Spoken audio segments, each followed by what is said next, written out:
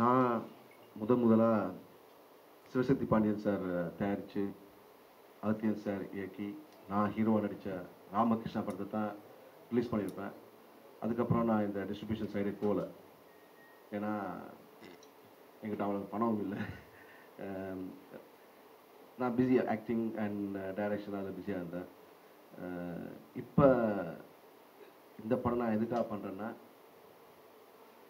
என்னை நம்பி வந்து ஹெல்ப் கேட்டாங்க. என் ஃப்ரெண்ட்ஸ் மூலமாக ப்ரொடியூசர்ஸ் வந்து ரிலீஸ் பண்ணி கொடுக்க சொல்லி ஹெல்ப் கேட்டாங்க. ஏன்னா அப்போ ராமகிருஷ்ணா அவ்வளோ பெரிய படத்தை நீங்கள் ரிலீஸ் பண்ணி கொடுத்தீங்க, எங்களுக்கு இந்த படத்தை ரிலீஸ் பண்ணி கொடுங்க சொல்லி.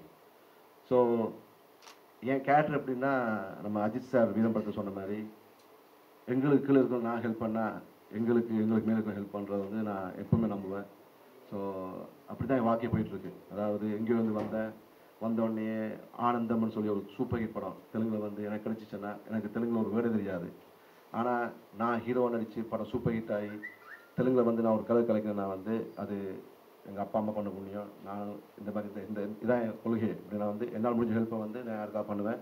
ஸோ அப்படி தான் இந்த படத்தை ரிலீஸ் பண்ணி கொடுக்கலாம்னு சொல்லி நான் அந்த படத்தை பார்த்தேன். ஆனால் இந்த படத்தை பார்த்த உடனே நான் வந்து ரெண்டு போயிட்டேன்.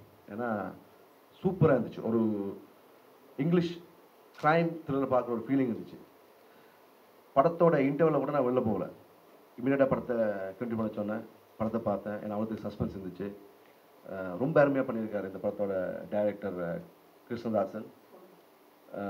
மற்ற ஆர்டிஸ்ட் கூட பார்த்தீங்கன்னா, ஓப்பனிங்கில் படத்தோட ஒரு ஹீரோ ஜிதேந்தர் வருவார். எனக்கு அவர் பார்த்தோன்னே அவருக்கு அந்த ஸ்க்ரீன் ப்ரெசன்ஸ் பிடிச்சிருந்துச்சு. ஒரு விஷாலை பார்த்த மாதிரி இருந்துச்சு.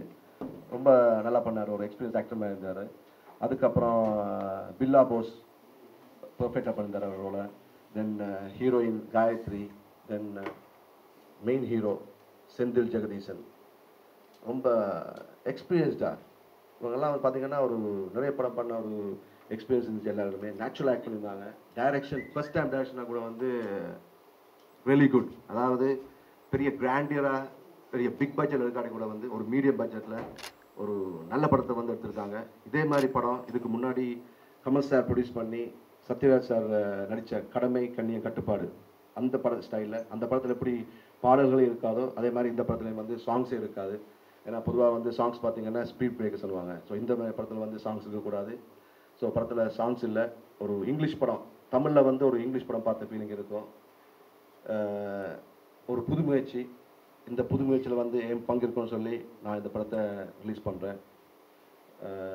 நம்ம தமிழ் ரசிக பெருமக்களாகட்டும், பத்திரிகையாளர் நண்பர்களாகட்டும், தொலைக்காட்சி நண்பர்களாகட்டும், ஊடக நண்பர்களாகட்டும், எல்லாருமே இதுக்கு முன்னாடியும் இப்போ கூட புது முயற்சியை வந்து ஊக்குவிச்சு ஜெயிக்க வச்சுருக்கீங்க. அதே மாதிரி இந்த படத்தையும் வந்து நீங்கள்லாம் தட்டி கொடுத்து இந்த படத்தை வந்து ஜெயிக்க வைக்கணும். இது வந்து இதில் சில குறைகள் இருந்தால் கூட ஒரு ஃபர்ஸ்ட் பட டேரக்டர்ன்றதால அதை மன்னிச்சு அந்த அவங்க அட்டம்ப்ட்டுக்காக வந்து நீங்கள் அவங்கள அப்ரிஷியேட் பண்ணி இந்த படத்தை ஜெயிக்க வைக்கணும். தேங்க்யூ, நன்றி, வணக்கம். இவங்ககிட்டலாம் டைரக்டர் சார் ரொம்ப சீரியஸாக பேசியிருக்காரு. பட் என்கிட்ட ஃபர்ஸ்ட் டைம் நாங்கள் மீட் பண்ணும்போது it was a very jovial meet. வந்த உடனே சொன்னார், ஓகேம்மா ஹீரோயினாக போடுறேன், அப்புறம் உங்களுக்கு சாங்லாம் எதுவும் இருக்காது. சரி, சாங் இருக்காதா? ஓகே, அப்போ யாருக்கு சாங்? யாருக்கும் சாங் இருக்காது. அது யாருக்கும் சாங் இருக்காதா? சரி, என்ன மீன் பண்ண வரீங்க? நான் அப்படி கொஞ்சம் கொஞ்சம் இப்படி கலாய்ச்சிட்டு then he started laughing and control பண்ண முடியாமல் லாஃப் பண்ணிட்டு இல்லைம்மா ஜஸ்ட் ஒரு கனடால இருந்து நான். ஸோ ஐம் ஜஸ்ட் ட்ரைங் கொஞ்சம் ஒரு ஹாலிவுட் ஸ்டைலில் இந்த படம் எடுக்கலாம்னு சொல்லி ட்ரை பண்ணேன். ஸோ டோன்ட் வரி, நான் பார்ஷியாலிட்டி எல்லாம் பண்ண பார்க்கல. உங்களுக்கு சாங் கொடுக்க மாட்டேன், எனக்கு மட்டும் தான் சாங் அப்படின்னு சொல்ல வரல. So R meeting actually started off ரொம்ப ஜோவியலா. And team and very very very thankful to Jayakash sir. Actually அவரை ஃபர்ஸ்ட் டைம் நான் இதுக்கு முன்னாடி இதே ஸ்டுடியோவில் தான் மீட் பண்ணியிருக்கேன்.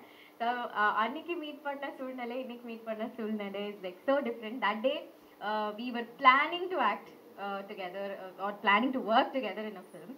And இன்னைக்கு நான் நடிச்ச ஒரு படத்தை வந்து அவர் ரிலீஸ் பண்ணுறாரு. So it's like a huge promotion எனக்கு. ஸோ டீம் கூட ஒர்க் பண்ணும்போது Ashish sir was from Mumbai. I have been brought up in Mumbai. So நாங்கள் மதியில் ஹிந்தியில் பேச ஆரம்பிச்சோடனே எல்லாரும் கலாய்க்க ஆரம்பிச்சிட்டாங்க, ஐயோ ஆரம்பிச்சிட்டாங்க அப்படின்னு. ரொம்ப ஜோவியலாக இருந்தது. And even with the director sir ரொம்ப ரேராக தான் நான் இதை பார்த்துருக்கேன். ரொம்ப ரேராக probably I'm not very experienced. I'm saying only 2 years experience. அந்த 2 years experience நான் ரொம்ப ரேராக பார்த்தது. ஒரு சீனுக்கு முன்னாடி டைரக்டர் சார் காமிச்சு, நீ என்ன சொல்லுமா இந்த சீனை கொஞ்சம் டிஃப்ரெண்ட்டாக நம்ம பண்ண முடியுமா, வாட் ஆர் யோர் ஒப்பீனியன்ஸ்? நீ இந்த பொசிஷன்ல இருந்தானா நீ என்ன பண்ணியிருப்ப, so as an actor input எனக்கு வேணும் அப்படின்னு அவ்வளோ freedom he gave. And even Ashish sir அவர் வந்து உன்னால என்ன பண்ண முடியும் நீ சொல்லு, அது நல்லா இருக்கா இல்லையான்னு டிசைட் பண்றதுக்கு நான் இருக்கேன், ஸோ நீ அந்த டென்ஷன் வச்சுக்காது, நான் இது பண்ணினா நல்லா இருக்குமா நல்லா இருக்காதா. So we were trying as much as possible, different options try பண்ணி, different possibilities try பண்ணி. So it was a very very jovial experience actually working with the team. ரொம்ப போய் நம்ம ஃப்ரெண்ட்ஸ் கூட ஒர்க் பண்ற மாதிரி அவ்வளோ ஈஸியா ஓப்பனா ஒர்க் பண்ணிட்டு வந்தோம். பட் படம் ஆக்சுவலி நான் வந்து டப்பிங்க்கு போய் பார்த்தப்போ நான் எதிர்பார்த்ததோட ரொம்ப டிஃப்ரெண்ட்டாக வந்தது, ரொம்ப ரொம்ப நல்லா வந்தது. So I was very very happy, actually surprised and happy. நான் டைரக்டர் சார் கிட்டேயும் சொன்னேன், sir very nice for a debutant, இது ரொம்ப நல்லா இருந்திருக்கு. So he's also like thank you okay lead ஆக்ட்ரஸே அப்படி சொல்லிட்டானா ஓகே அப்படின்னு. So very happy and very very special thanks to Akash sir. I might be really short, but my thanks are like really big. And to the entire team actually, our kudiyum work பண்ணும்போது he was very sweet. Scenes லலாம் means even if we had கொஞ்சம் physical இது in the scenes, but still he was very sweet. ரொம்ப பார்த்து கேட்டமா வலிதா இல்ல வலிக்கல sir okay அப்பனா okay அந்த மாதிரி பண்ணோம். So very very happy and very very thankful. இப்போ நான் கேட்கறது the press, தி ஆடியன்ஸ், உங்களோட சப்போர்ட் தான். நீங்கள் எங்களை சப்போர்ட் பண்ணால் நாங்கள் இங்கேருந்து இங்கே இப்படி போயிடுவோம், அது எல்லாருக்கும் தெரியும். ஸோ அந்த ஒரு சப்போர்ட் நான் ஃபுல் டீம் கிட்ட இருந்து I am requesting to all of you. Thank you so much. இன்றைக்கி நான் வந்து ஆகாஷ் சாருக்கு வந்து ரொம்ப தேங்க் பண்ணிக்கிறேன். ஏன்னா ஒருத்தல்ல இருக்கிற எல்லாருக்கும் ஒரு வந்து உயிர் கொடுத்துருக்காரு, அப்படி தான் நாங்கள் வந்து சொல்லணும். ஏன்னா கிருஷ்ணதாசன் ஜெகதீசன் சார் அவர் வந்து அவங்க டீம்லேருந்து எனக்கு அழைப்பு வந்தது, நான் போயிருந்தேன். அப்போது நண்பர் சொன்ன மாதிரி தான் என்கிட்ட சொன்னார், நான் வந்து சின்ன வயசுலேருந்தே எனக்கு ஆசை படம் பண்ணணும்னு சொல்லி, பட் சூழ்நிலைகள் எனக்கு வந்து அமையலை. நான் வந்து இப்போ டாக்டராக இருந்து கர்நாடகாவில் ஏர்ன் பண்ணிட்டு வந்து முறையாக லெலின் சார்கிட்ட வந்து அசிஸ்டண்ட்டாக ஜாயின் பண்ணி நிறைய ஷார்ட் ஃபிலிம்ஸ் பண்ணி இந்த ஃபஸ்ட்டு படம் நான் பண்ணுறேன், இந்த படம் ரொம்ப நல்லா வரணும்னு ஆசைப்பட்றேன் அப்படின்னு சொல்லி நான் கேட்டேன் என்னுடைய கேரக்டர் என்னன்னு சொல்லி. கதை சொன்னார், ரொம்ப பிடிச்சிருந்தது, பட் கேரக்டர் சொல்லவே இல்லை. ஏன்னா நான் நிறைய பாசிட்டிவ் ரோல்ஸ் பண்ணியிருக்கேன். தங்கமீன்கள் டைரக்டர் கட்டர் தமிழ் சார் படம் பண்ணார், அது எனக்கு பெருசாக பேசப்பட்டுச்சு, ஒரு காப் ரோல். அதுக்கப்புறம் ராம் சார் படம், தனி ஒருவன், நிறையா வந்து சொல்லுவாங்க நல்லா இருக்கும் பண்ணுங்க, இது ஒரு பெரிய லெவலில் வரும் அப்படின்னு. சில படங்கள் ரிலீஸ் ஆகுது, சில படம் ரிலீஸ் ஆகும், அதில் பார்த்தீங்கன்னா எடிட்டில் போய்டுவோம், டப்பிங் வரையும் இருக்கும், தேட்டரில் போய் ஸ்க்ரீனில் பார்க்கும்போது அது இருக்காது, ரொம்ப கஷ்டமாக இருக்கும். பட் கிட்டத்தட்ட ஒரு 14 வருஷம் அந்த வழியில் தான் நான் வந்து இன்றைக்கி அவர்கிட்ட அந்த கதை கேட்டேன். நான் அப்படியே யோசிச்சிட்டே இருந்தேன், எனக்கு வந்து பாசிட்டிவ் ரோல்ஸ் வேணாம், நெகட்டிவ் ரோலில் நல்லா பர்ஃபார்ம் பண்ணுறது இருக்குது, அது எனக்கு கிடைக்கணும்னு ஆண்டவங்கிட்ட.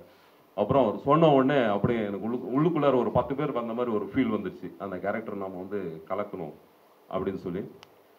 டே அண்ட் நைட் பார்க்காம ஷூட் பண்ணோம், மலையிலலாம் ஷூட் பண்ணோம், ரொம்ப என்ஜாய் பண்ணி பண்ணேன். ஏன்னா அந்த டைமிங்கெல்லாம் நான் பார்க்கவே இல்லை. ஏன்னா எனக்கு ஏர்லி மார்னிங் வந்து ஷூட் இருக்கும், 2 மணிக்கு கூப்பிடுவாங்க, மதியம் விடிய வந்து ஷூட் போகும். நான் அதெல்லாம் மைண்டில் வைக்கல, இதுக்காக தான், இந்த கேரக்டருக்காக தான் நம்ம இயங்கணும், இந்த பிளாட்ஃபார்முக்காக தான் இயங்கணும் அப்படின்னு சொல்லி. ரொம்ப நல்லா வந்திருக்கு படம். சொல்லப்போனால் வந்து ஆகாஷ் சாரோட ஃபேன் நான் வந்து. ஒரு காலகட்டத்தில் பார்த்தீங்கன்னா ப்ரொடியூசர்ஸ் வந்து நின்றுருப்பாங்க சாருக்காக, இந்த படம் நடிச்சிருப்பாங்க 2 ப்ரொடியூசர்ஸ், பட் யாருக்கு அவர் போவார் எனக்கு தெரியாது. நான் ஃப்ரெண்ட் சர்க்கிளில் கேட்பேன், ப்ரொடியூசர்ஸ்ன்றாங்க ஏன் இங்கே வந்து நின்று இருக்காங்க, இல்லை அவர் தூங்கி 1 மாதம் ஆச்சா 7-8 படம் பண்ணிட்டு இருக்காரு கண்டினியூஸாக அப்படின்னு சொல்லி. உண்மையாக ரொம்ப பொறாமையாக இருக்கும். ஏன்னா ஒரு படம் பண்ணுறது பெரிய கஷ்டம். அன்னைக்கு ஃபீல்டில் அன்னைக்கு ட்ரெண்டில் பார்த்தீங்கன்னா எந்த ஆர்டிஸ்ட்டும் அந்தளவு பிஸி கிடையாது. ஏன்னா ஒரு டைரக்டருக்கு வந்து பிடிச்ச ஆர்டிஸ்ட். இப்போ கூட பார்த்தீங்கன்னா சாரை வந்து அப்போ நான் வந்து பார்த்துருக்கேன், ஒரு சின்ன கேரக்டர் பண்ணும்போது. இன்னைக்கு சார் பக்கம் வந்து உட்காந்துருக்கேன், அந்த நல்ல மனசு பக்கத்தில் நான் உட்காந்துருக்கேன். உண்மையாகவே ரொம்ப சந்தோஷமாக இருக்குது. சொன்னார் படம் பார்த்தேன் ரொம்ப பிடிச்சிருக்குன்னு. நாங்கள் ஒர்க் பண்ணும்போதே எங்களுக்கு அந்த ஃபீல் கிடச்சிது. ஆஷின்ஸ்னு சொல்லி கேமராமேன், பாம்பே கேமராமேன், ஷார்ட்ஸ் எல்லாம் அவ்வளோ அற்புதமாக வச்சுருக்காரு. ஏன்னா நம்ம அந்த 13 இயர்ஸ் ட்ராவலில் தெரியும் இந்த படம் எப்படி வரும் என்ன இது அப்படின்னு சொல்லி. உண்மையாகவே ஆல் டைப்ஸ் ஆஃப் ஆடியன்ஸ்க்கு இந்த படம் பிடிக்கும். ஒன் மோர் டைம் இதை வந்து ஆகாஷ் சாருக்கு நான் வந்து இந்த படம் அவர் ரிலீஸ் பண்ணுறதுல ரொம்ப சந்தோஷப்படுறேன். இந்த படம் பெரிய சக்ஸஸ் வரும், இன்னும் நிறைய படம் வந்து அவர் எடுத்து பண்ணணும். அவர் டைரக்ட் பண்ணி, அவர் ஹீரோ பண்ணி, அவர் ப்ரொடியூஸ் பண்ணுற படத்துலேயே எங்களுக்கு எல்லாம் வாய்ப்பு கொடுக்கணும்னு கேட்டு தேங்க் பண்ணிக்கிறேன்.